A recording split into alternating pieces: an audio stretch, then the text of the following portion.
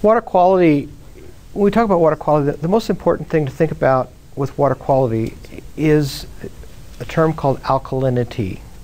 And alkalinity is different than what a lot of people think about when they think about water. The first thing they think about is water hardness. Now, water hardness and water alkalinity are related, but hardness is actually a function of how much calcium carbonate is in the system or magnesium carbonate is in the system, and it's important to a homeowner in how hard it is to clean the toilet or how much corrosion you're going to get on your materials, whereas alkalinity refers to how the plant is going to grow in that water.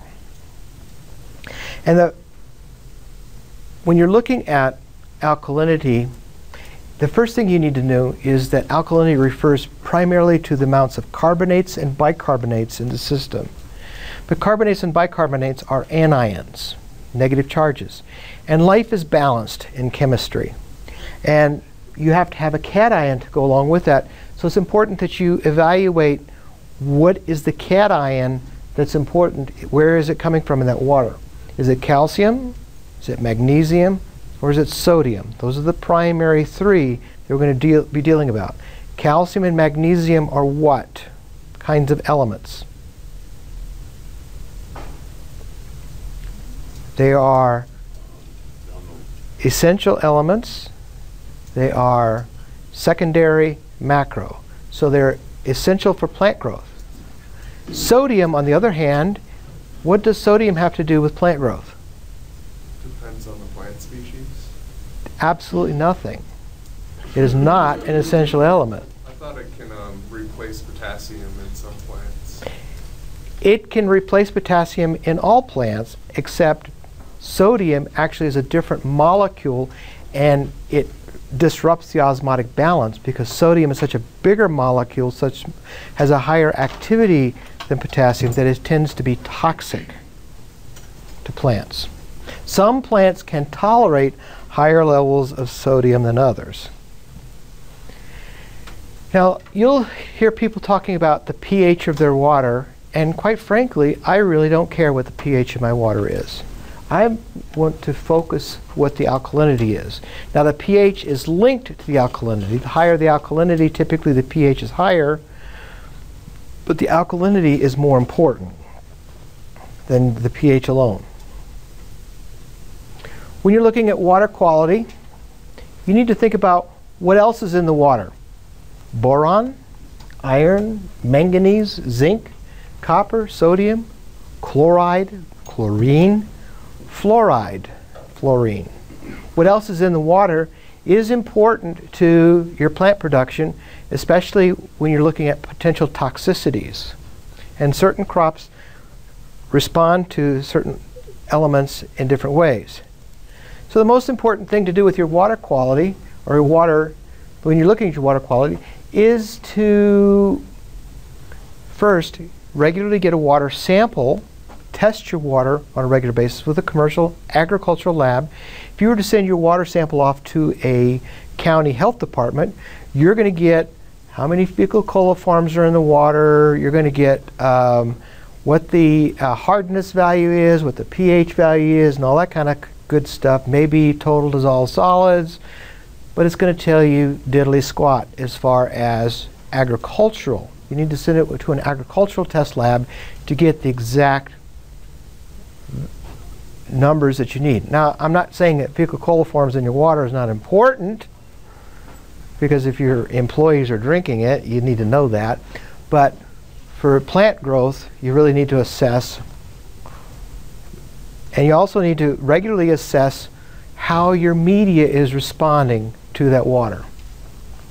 So low alkaline water is ideal, and this is what we have in Fort Collins, for instance, and most of the surface runoff on the eastern front of the Rockies is very low alkaline water. If you have low alkaline water, you're not having to use acidifiers, or you're not going to use an acidifying fertilizer.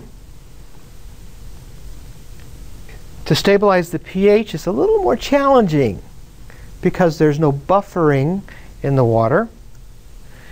You're going to have to supply calcium and magnesium because the low alkalinity means that you don't have those cations. It means we're going to have to fertilize with calcium and magnesium, perhaps with low alkaline water.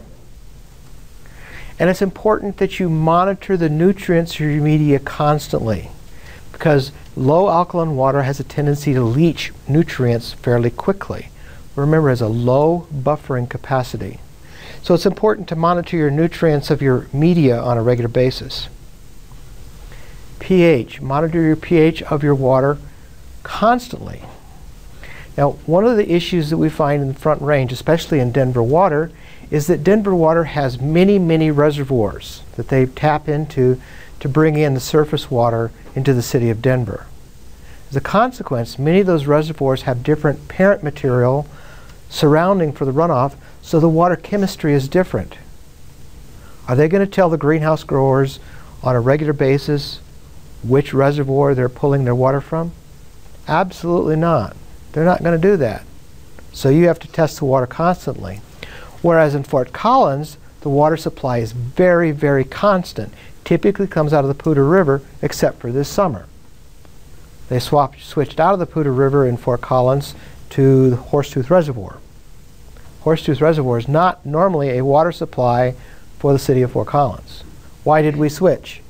Fires. Because of the fire runoff. And actually last week they just switched back to the Poudre River. So, yes? How does the water quality compare to Horsetooth versus The water quality, well, first of all, the water from Horsetooth Reservoir originated where? Do you know? Who knows where the water came from in Horsetooth Reservoir? Leadville. No, I'm just kidding. I really don't know. You're actually not as far off as you think. I know it's up there somewhere. I really don't know where. Is it western slope or eastern slope water? It's western slope water. It's pumped through the mountain. It actually comes from Lake Granby, which is the headwaters of the Colorado. So we stole water from Los Angeles. They're kind of stealing it from us, don't you think? We're closer. What's that? They're kind of stealing it from us, don't you think? We're closer. Yeah, well, water rights in the West are very unique. So you need to check that. And so the water quality is probably about the same. But if you go down, if you measure the water quality in the Colorado River in Glenwood Springs compared to the water quality in Colorado Creek up in Jackson County, very different. A lot more salts, a lot more selenium, a lot more boron, and it's very different. So, high alkaline water is a bigger challenge to worry about. Now, where we see high alkaline water in Colorado, like the Western Slope, or from some of the wells that we have, the shallow wells. Does anybody know what the water table here in where we're sitting on CSU campus is? How deep the water table is? 20. How much? 20? If we're lucky. Actually, at Summit Hall, when they built that building, they have to constantly pump water to keep the basement from flooding. The water table here is very high. Water table is very high. Because well, there is a lot of water. But if we were to tap that water table, because it's so close to the surface, there's a lot of alkalinity in it. So we see a lot of that alkaline water in Weld County and in Adams County, Colorado, where they're pumping out of shallow wells. So we have to use fertilizers more acidic. We're typically going to constant liquid feed. Because it's got alkalinity, it's a little bit more buffered and the pH doesn't swing as much, but we need to get the alkalinity out. And to get the alkalinity out of the water, we inject acid.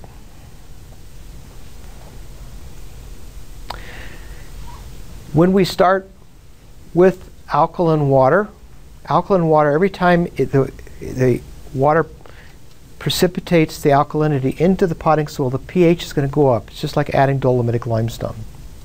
Calcium and magnesium carbonate, bicarbonate. Sodium, carbonate, bicarbonate. So the pH is going to constantly climb. So we start with a lower pH of our potting soil. And it's important, especially if the alkalinity is related to sodium. That's called the sodium absorption ratio. And we'll talk about that a little bit later. So it's important to monitor the sodium levels. And for those of you that have water softeners at home, we have hard water. A water softener does what to make the water soft? Precipitates out the calcium carbonate, doesn't it? It doesn't precipitate anything out. What it does? Cation exchange. Cation exchange, and what it does is it swaps the calcium and magnesium for sodium. So, for instance, high sodium water, water with a little more sodium in it, it lathers up better, washes clothes cleaner. People have a tendency to like it. It feels better in the shower and stuff like that. They're Do they even have water softeners in Colorado usually? Hmm? On the eastern slope? What's that? Do they even have water softeners? A lot of people put water softeners in on their homes where they have high carbonate levels in their water, like where they have wells and such as that. But it really tears up the septic drain systems and stuff like that. Would that also change the pH of the water? It does raise the pH. It can raise the pH a little bit.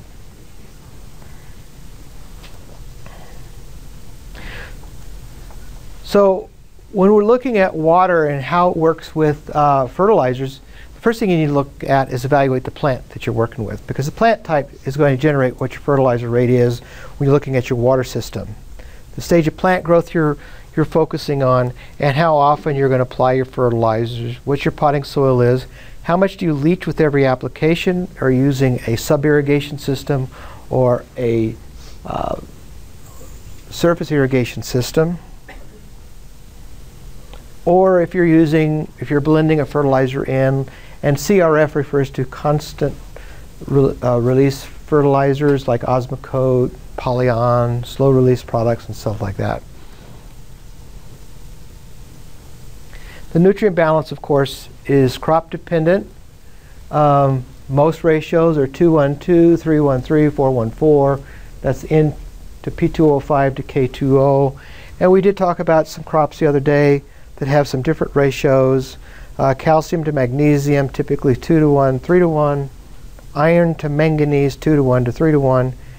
And reason why I'm putting these numbers in front of you is to sink in the thoughts that when you're designing your fertilizer system, you have to look at the crop. You have to look at your media, look at your fertilization practices, and also you need to think about what is your water. If you're fertilizing with water that's got a lot of these things in it, you need to take advantage of it. You don't want to mix up your plants too much. Think about the pH of your potting soil. Are you using peat moss? What kind of peat moss you're using? What kind of peat you're using? Are you using bark, pine bark, hardwood bark, core, which is coconut fiber? How much limestone?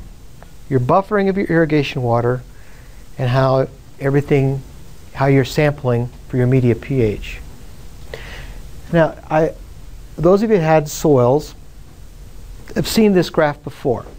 I mean, this graph has been around for decades. And this refers to a pH of 4 to a pH of 8.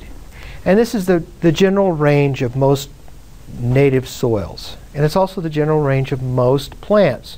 Plants have evolved around the generic pH ranges where soils are.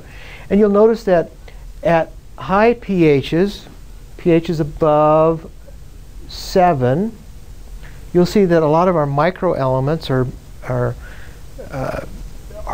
have a tendency to be slowly or not so available. Calcium, magnesium are highly available. Whereas you get down to the pH to lower, you'll see that the availability changes. And plants have evolved basically right where most of the nutrients are readily available.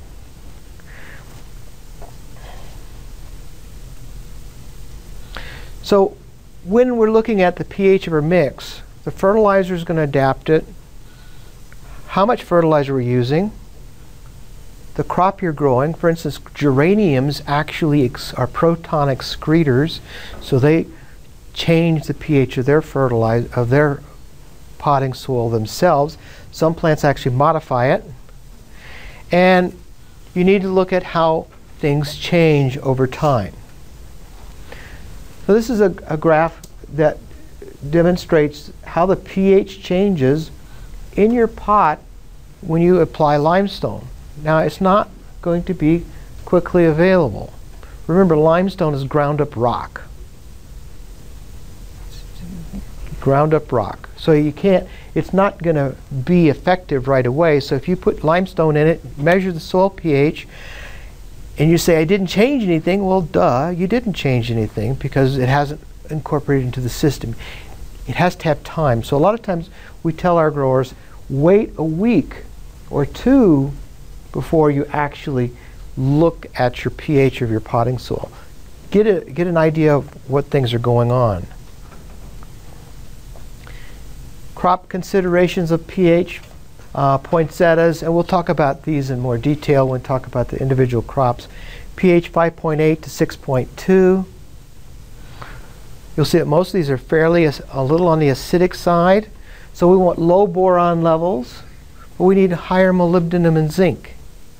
So if we got high boron levels in our water, we need to think about maybe pulling the boron off because poinsettias are actually susceptible to boron toxicity.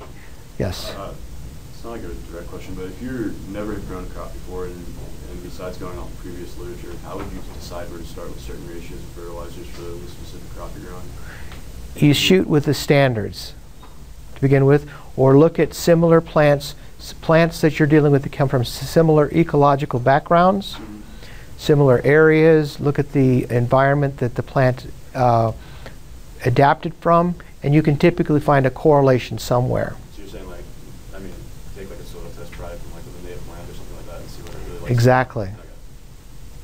Okay. Poinsettias, for instance, also have dark leaf and green leaf fertilizers. And actually the dark leaf fertilizers require less fertilizer. So if you have a dark leaf fertilizer and a green leaf fertilizer, you're going to put them in different feeds because you can't feed them all the same or the quality will turn out different. And these are the old recommendations to feed, and we're feeding actually at lower concentrations today. Chrysanthemum, the same pH range. Iron and manganese toxicity is common, so you're not going to put it on the same feed of a crop that requires higher iron and manganese. Like, for instance, you're not going to put this on the same feed with azaleas. And it's also very species specific and cultivar specific. I mean, there are hundreds and hundreds of cultivars of mums, and you need to choose what's based upon your system.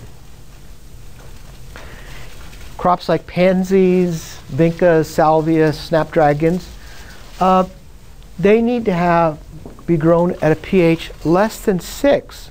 Otherwise, these iron and manganese becomes less available. Remember that big chart? And they become deficient. So a lot of times in some of these crops like this, we'll have to add trace elements with a chelate to protect it from higher pH. And these crops actually require boron. Seeds and cutting geraniums, you run into problems. And where do you get this information? You read about your crop, you know what your nutrient levels are, and a lot of this just comes from experience. And when people send me samples, I ask them, what's the water? What's the water test? What's your soil? What's your soil test? What crop are you growing? And until they give me that information, I can't help them figure out what their problems are.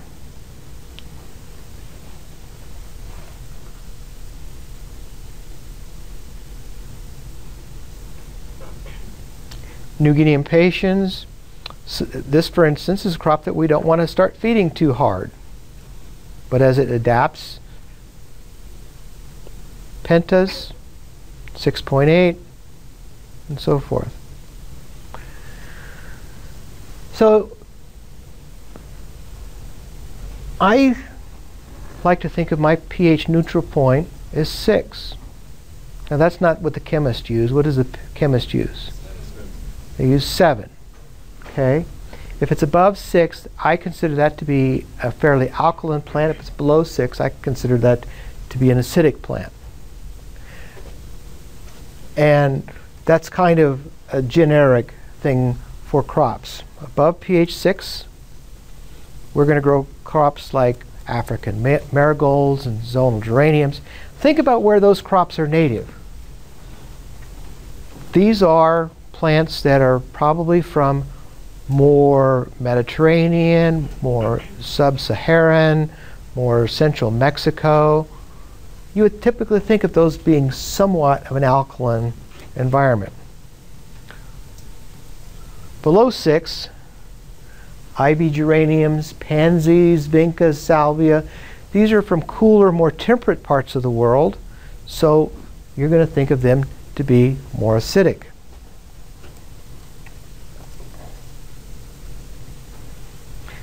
Plants that lower the pH, tomatoes.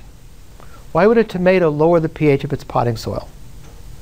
Actually, I've seen examples of tomatoes lowering the pH of the hydroponic system to less than 4. Why would a tomato lower the pH? Tomatoes are what we consider to be a heavy feeding crop. That means they're pulling lots of nitrogen out of the system, and they love ammonium. So they're going to drive the pH down. Carnations are the same. Celosia, begonia, geranium. Plants that raise the pH, African marigolds, vinca, zinnia, no change, crops like pansy. So it's important to read the literature. And I believe I gave you this link in your reading assignments on Blackboard. Are you finding the reading assignments on Blackboard? Chemically, why does it raise the pH? Why does it raise the pH? Because it's excreting a hydroxyl group, preferentially. As it uptakes, it's pushing off more hydroxyl groups than hydrogen ions. Yes? So does it have to do with the plant's preference for cations versus anions? Plants' preference for cations versus anions. That's pretty anthropomorphic, yes, but they preferentially take it up, yes.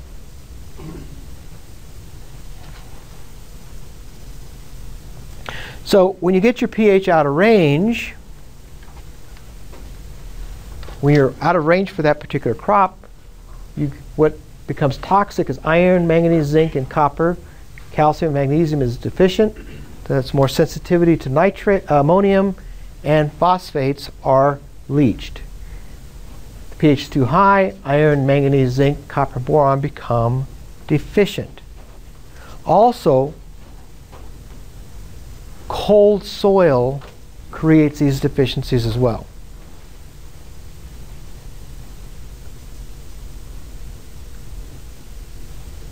And we've already talked about ammonium ions.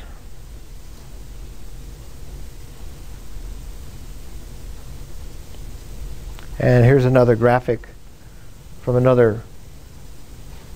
You can see this is where this happens, where when we're excreting off the different cations and anions, hydroxyl groups versus hydrogen groups, it's going to change the pH. So we're looking at our fertilizers that we're going to choose. One of the things you'll hear about, and you'll talk about this in Sewell's class, is the potential reaction of the mix. And it's, most fertilizers are rated as acid or basic based upon how many pounds of calcium carbonate per ton of fertilizer it takes to neutralize it. So an acidic fertilizer like Meracid, which is 2177, that's almost pure ammonium, it takes almost, well, more than like a 3/4 of a ton of calcium carbonate to neutralize it. 20-10-20, which is moderately acidic, 397, all the way down to the CalMags, which these are the very basic fertilizers that a lot of growers will use to keep the pH of their soil from changing drastically over time.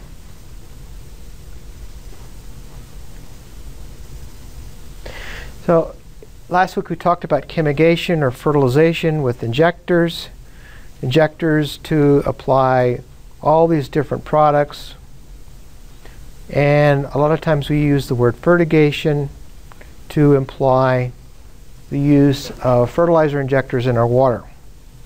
And a farmer will use fertigation to be more convenient, get into the field when they can't put a tractor out there, less damage to roots. And we use it as a delivery mechanism because we have these individual little pots all over the greenhouse where it's difficult to put fertilizer in every single pot.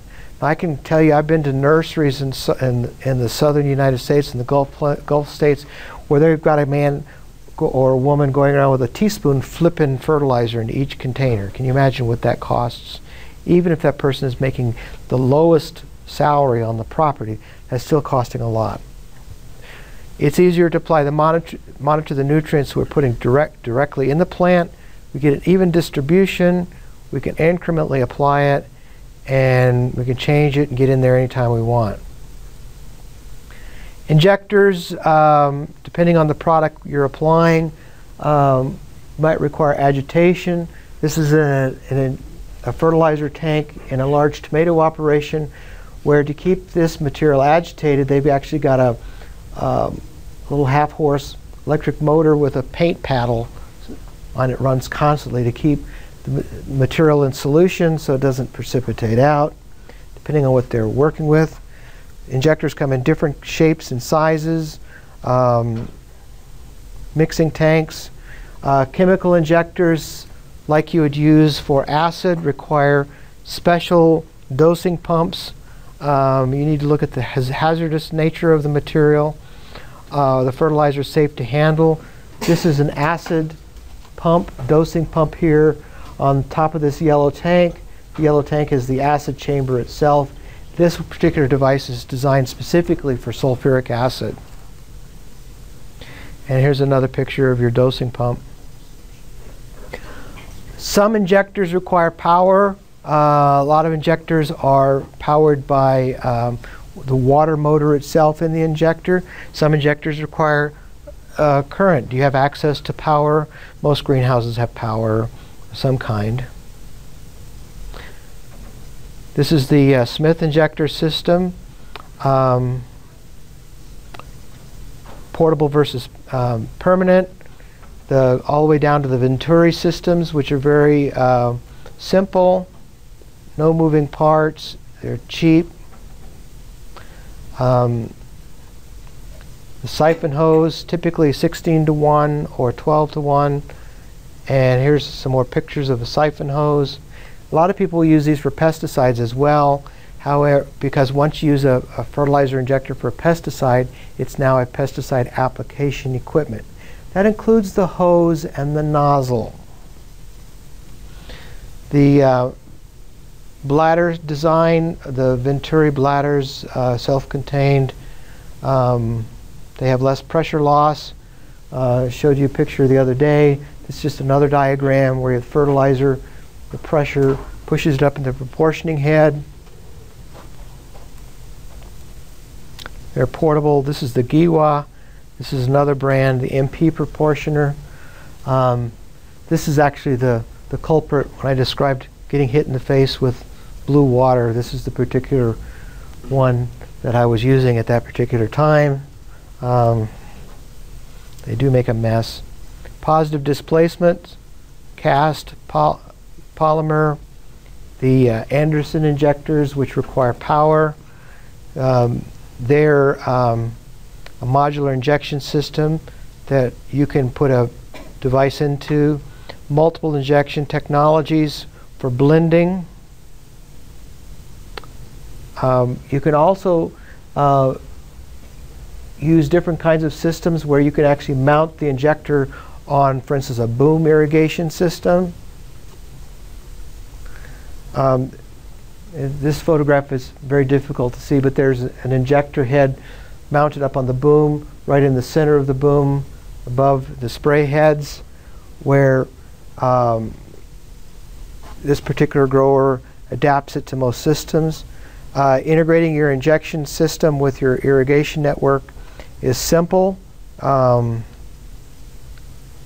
need to think about filtration, and water quality is also how much sediment you have in your water. For instance, if you're using a surface water source, for example, in this particular nursery, they collect all the runoff and reuse the water constantly, so they're having to filter it on a regular basis. Has suspended solids. All water has some suspended solids in it. Ditch water, recycled water can have higher levels. You can use a mesh screen. This is a little filter that is mounted on, this particular one is mounted on a pad cooling system, and a lot of people use the clear so they can see how much sediment is grabbing up in there. But one of the things you need to watch is because it's clear, it's going to grow algae on the inside as well. So you need to think about that. I would prefer using a darker one, but the clear, you can actually see what's going on. This is a back flushing system I showed you last week. Here's a very simple filtration system. This is called a cascading filter, where it's got little needles sticking up and the water actually cascades across the sheet. You can see where there's a little arch of debris collecting towards the bottom of the cascading filter. And what's great about this particular filter is to clean it. They just take a little little comb and scoop the junk off. This particular one is used in a ebb and flood floor irrigation system, and you can see the size of the water trough fertilizer tanks, the vaults of water behind it. Backflow wellhead protection is important. This is a greenhouse outside of Lafayette, Louisiana, where they have a water well. And you notice that the water well, the electric pump, is actually sitting on a piece of concrete about 6 inches above the grade. And that's required by law to prevent any backflow from contaminating that well. And there also, before it goes into this expansion pressure chamber, there's a backflow prevention that eliminates the problem of any nutrients or fertilizers getting back into the system. And they're very important to put these on, backflow prevention systems, on domestic water supplies. Showed you this graph before. What we haven't talked about, except just mentioning it, is acidification. And we acidify our water to remove the amount of bicarbonates and carbonates in the water. We don't do this to acidify our soil, our potting soil. What we do is we eliminate the carbonates and bicarbonates which will accumulate in the potting soil, which will raise the pH. Okay, we don't acidify the water to raise the pH of our potting soil. So we inject an acid into the system to neutralize the alkalinity. And the offshoot is carbon dioxide and water. All right? So, if we have carbonates and bicarbonates in our water, we introduce a hydrogen ion into the water from an acid, mixes with the carbonates and bicarbonates in the water, and we get CO2 and water as an offshoot. We're not changing the pH. We're eliminating the carbonates. Okay? It's important that you remember this. Talk to growers all the time. Well, I've acidized my water, so my pH of my soil isn't changing. So what it does is it reduces it. Now, the acids that we commonly use in a system like this are sulfuric acid. Sulfuric acid is probably the most economical. Nitric acid. Nitric acid is fairly inexpensive, but it's typically called a fuming acid, so it's not as easy to handle. Phosphoric acid is probably the most expensive. What would be a benefit of using phosphoric acid, though? Additional phosphate supply. It's adding phosphate to the system. However, if you have to add so much, it might upset your balance. Citric acid. Why would we use citric acid in the system? It's organic. Why is it considered organic? Carbon. Because it's carbon. What if the citric acid is not an organic citric acid form? Who cares? Exactly. Who cares? Omri doesn't care. They actually just came out with a study the FDA did. It was like a 10-year study, and I think it's going to make the organic department lose, I think, $30 billion annually because they came out and there's no nutritional difference between organic grown produce and conventionally grown produce. Literally, no, like maybe a difference in taste, but the actual nutritional value of the food. I'll find that report for you guys. What did you hear what Matthew said about organic agriculture? No nutritional benefit. The money. It's all. Cost one to it's a scam. What division of USDA does organic certification reside? The marketing division. There's no science. Sorry. So which acid do you choose? You want to consider how hard it is, how safe is it, how easy is it to use. If you're using sulfuric acid, if you're getting 95% Balmain sulfuric acid, which is the cheapest, you have to have specialized clothing to handle it. You have to have shields. You've got to have chain link fence. You've got to have a lot of different stuff. But it's the cheapest. How hard is it to get to? Are you going to add some nutrients? If you're using sulfuric, you're giving a little sulfur. If you're using phosphorate, you're giving a little phosphate. If you're using nitrate, you're actually giving a little nitrogen. How available is it to you to buy? On the Front Range of Colorado, I can pick up the phone. I can call a chemical supply company, and I can have a 55-gallon drum of sulfuric acid on my property in 24 hours. However, if you're off in the mountains somewhere, it might not be so easy to get. What's the easiest form of acid to get anywhere in the country? Any guess? If I told you to buy sulfuric acid and then you're in the middle of Wyoming and you wanted to buy it this afternoon, where are you going to go? Where? Grocery store. The grocery store for sulfuric acid? No. Sulfuric acid. Where do we use sulfuric acid more than any place else in this country? Batteries.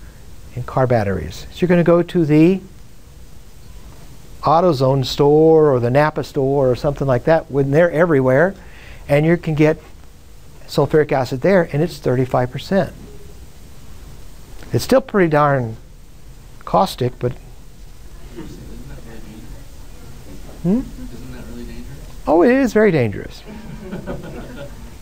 But it's a lot safer than 67% nitric acid because it's a fuming acid. All acids are dangerous. Nitric acid is, like I said, fumer. You need protective clothing, eyewear, gloves and aprons, so forth. What's it cost?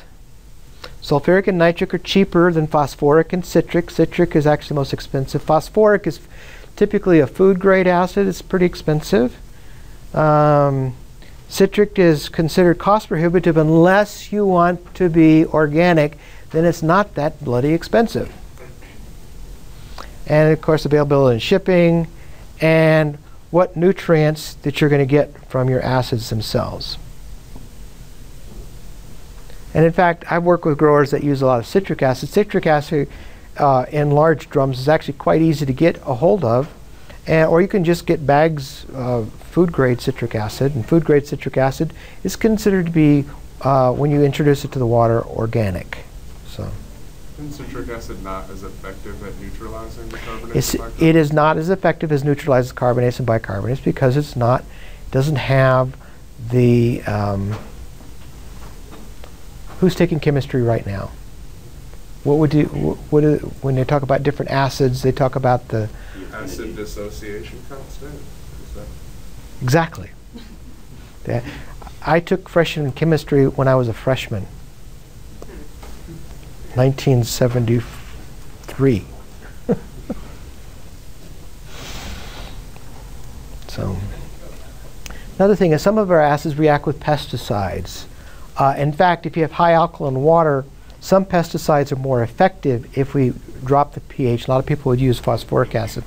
But those pesticides that are primarily organophosphates, and we don't use too many organophosphates in greenhouses anymore. So